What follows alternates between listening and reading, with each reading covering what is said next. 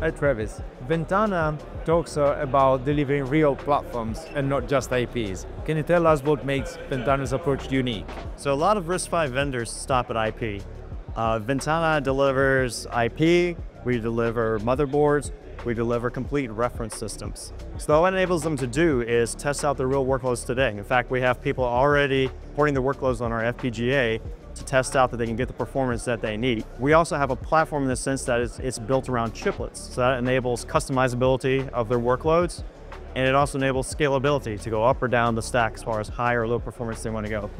We also have a complete software stack. So from firmware, compilers, all the way up to optimizations at the software level, we make a turnkey to get their systems up and running. So that's what Ventana is focused on, is making it frictionless for our customers to adopt RISC-V in data center, AI inference, and in the automotive markets. RISC-V is now gaining real traction.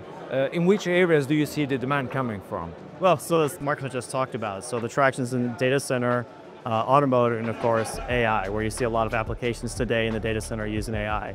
So the data center guys are looking to alternative architectures because they want to implement technologies such as domain-specific acceleration, and RISC-V really shines there.